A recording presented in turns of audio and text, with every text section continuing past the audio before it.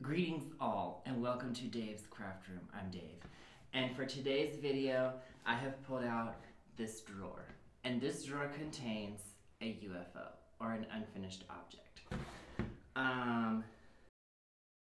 For today's video, we're gonna do something. We're gonna finish it. The reason it becomes a UFO in the first place is because you lose interest. So if you've lost interest, like, if I'm not interested anymore, why should I finish it? You know what I mean? But in this case, I had bought like on eBay or something this stack of like really colorful fabric that I like. These have been cut already into 4-inch squares. And I bought it for a project that it wasn't going to be right for, so I came up with something else, which was this. I made these disappearing 4-patch blocks. And what is disappearing 4-patch?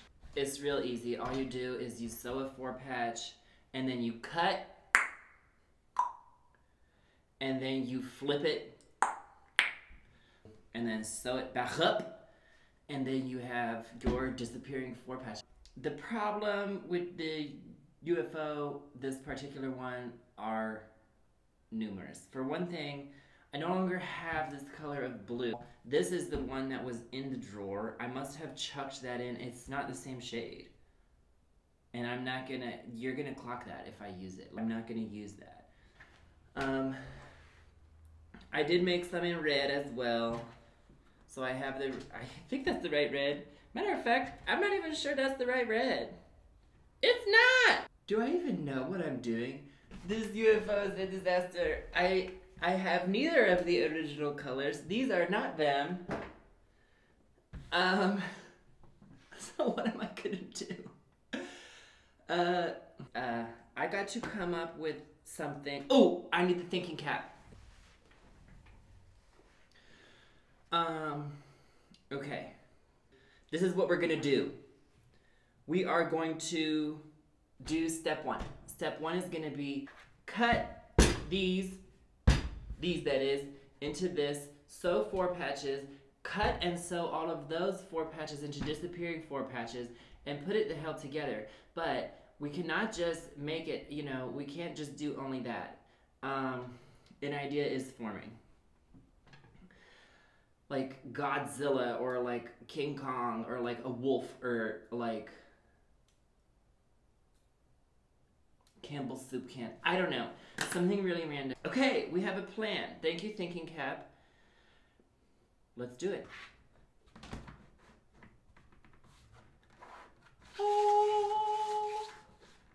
Okay.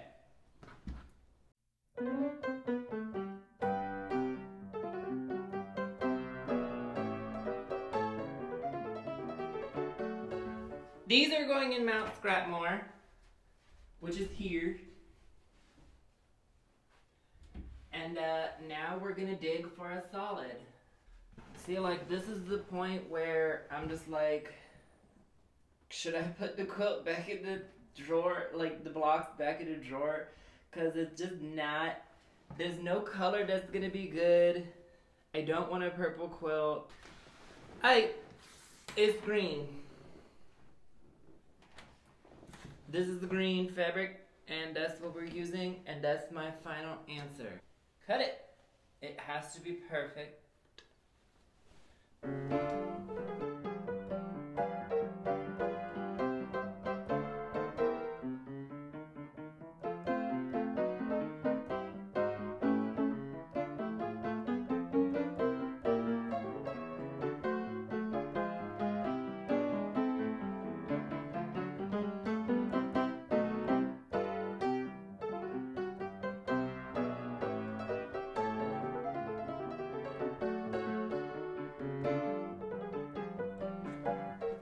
I've finished the green ones, that is the 4 patches of it, and I've done some counting, and we have 30 of the green ones, 31 of the blue ones, and 17 of the red ones, for a total of 78. That is not enough for me to do anything with at all. We're gonna do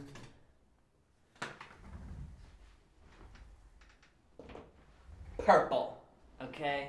I think we're gonna do 30 purple. And the result is long and thin.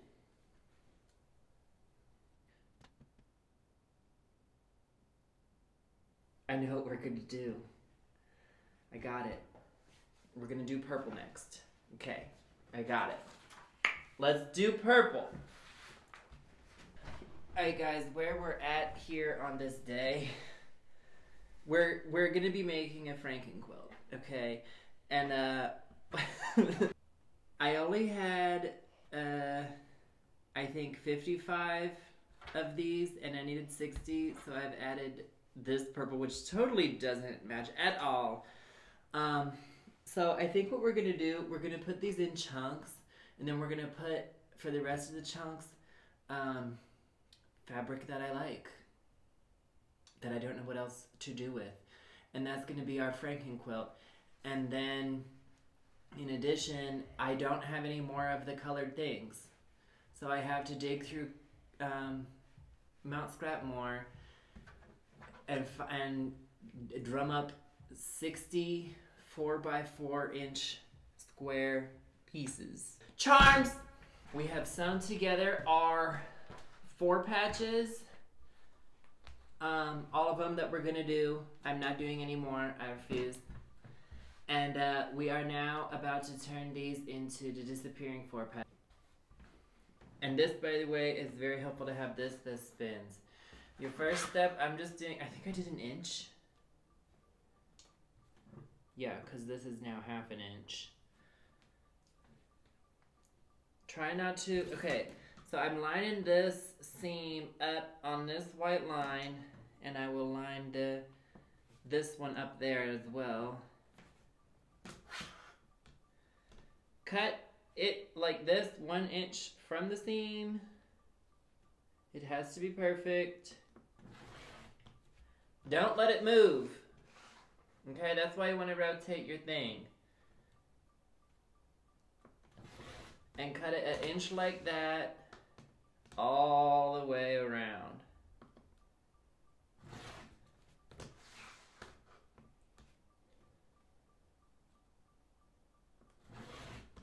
And then all I did, let me look at an example, is I guess that's a bad example. Here we go. Okay, I'm flipping these.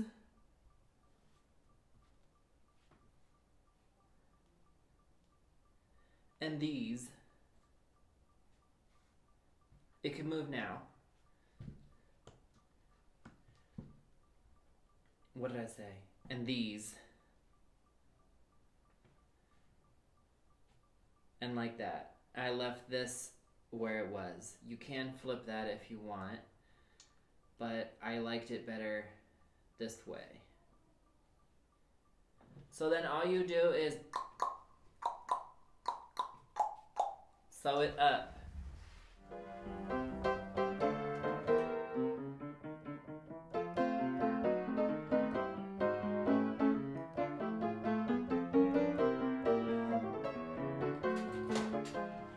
Iron it however I want. How did I iron these? Iron it the way these are ironed is what I meant to say. So, out, basically, from the center. So, I'm gonna do the rest of these. I'm gonna start with the blue. And I'm gonna cut them all, put them in piles, chain piece. And that's what I'm gonna do. And I'm gonna do most of that off camera. So I'll be back when these are all done. Matter of fact, I'm gonna do all of them. I'll be back when these are all done. I'll be back in 5 to 10 years. Alright, so it's time for a little bit of an update. I'm like almost done piecing all of the blocks together, as you can see. And I'm just trying to figure out what I'm gonna do next. I went to the fabric store today. I had the blocks up on the design wall before, and I thought like they would really pop out if I used like a solid color. And so, you know, I went to the fabric store to get one, and I just couldn't like. So anyway, I did not get anything like what I sought to get when I went there. Instead, I got like sandwich print, and I got 3 yards. And then this is like deer on top of polka dots. I think this might be a yard of it. Some are wearing glasses. They didn't even notice that. These are like vintage appliances with, I think, Japanese words on it. So that's cute. And then the shiny cars. This is a fat quarter. The shiny cars, maybe you can't tell that it's shiny, but they are shiny. Skulls. And then like a, just like a neighborhood, I guess. This has nothing to do with this quilt, or maybe it does. I don't know yet. I really don't know what I'm gonna put in between the panels of these disappearing 4 patches. I also wanted to get a flannel for the back. I love to put flannel on the back of my quilts. It makes them like heavier and warmer. But they didn't have any. So let me put this back into the, or let me put it into the fabric stash where it belongs.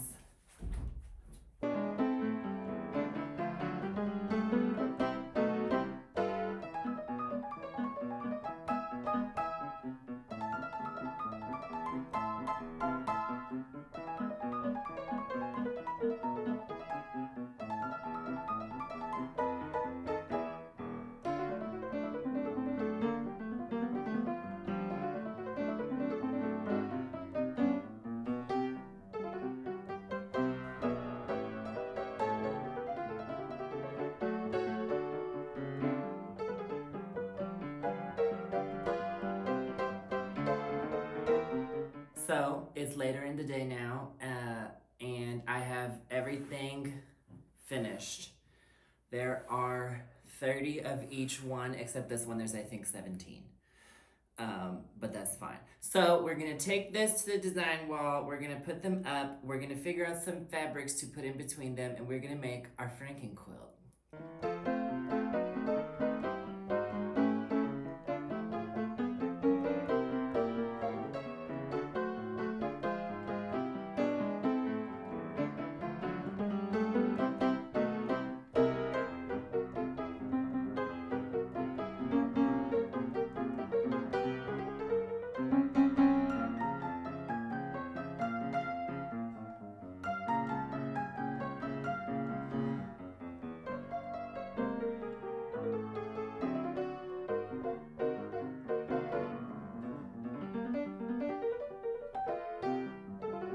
Alright, so here we are. This probably does not make sense to anybody or me either, but basically what we have is our blocks and random fabrics that I'm fond of.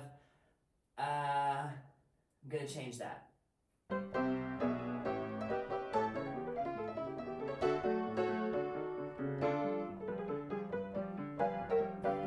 Let's clean everything up.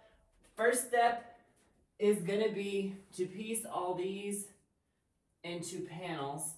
That way, then we'll know exactly how much of each of these backgrounds we are gonna need. Let me take a picture of this.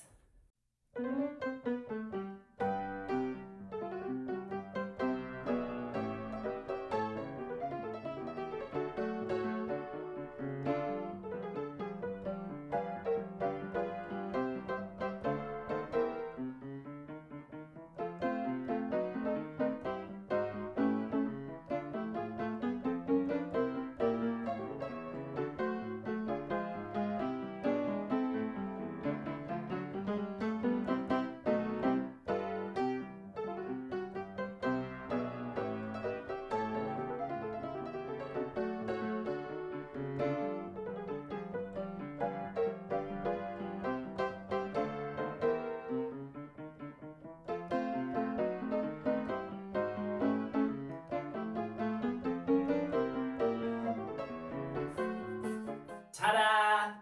So it's done. The quilt top is, I love it. I think it's gorgeous. It's my Frankenquilt. So the next step is gonna be to quilt it, make our sandwich. By the way, did you notice that I pieced it sideways? I don't know why I did that. It was not necessarily intentional. I just did it that way. But this is the way that it was meant to go, that I always knew it was gonna go. So yeah, we're gonna quilt it. We're gonna do just some simple hand quilting. I'll probably piece it back together soon.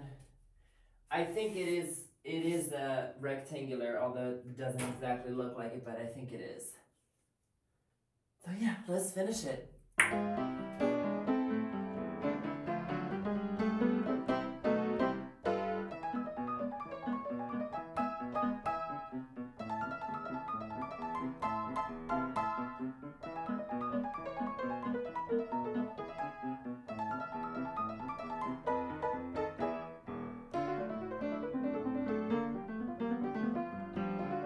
So guys, I'm quilting here on my couch. This is how I quilt. I just roll it up and do it in front of me. I don't have a frame. I don't have room for a frame in my house. And I just do it here while I watch drag queens on TV. It's the second day now. Actually, it's the middle of the night. I will be up all night tonight. I will sleep all day, quilt all night, sleep all day, work the second night. The quilting is getting worse and worse because my fingers are I don't know if you can even see that, but my fingers are getting raw. I have the thimbles, but I don't like the thimbles.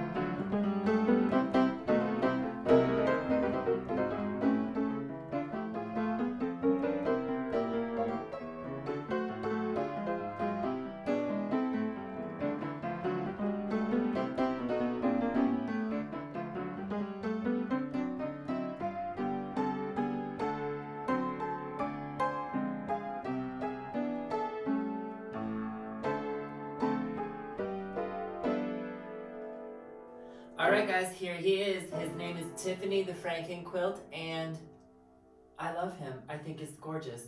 I think this is a fantastic way to finish a UFO that you're no longer interested in. Just make something goofy. Alright guys, that's going to be it for this video. Thank you for joining me, and please join me next time in Dave's Craft Room.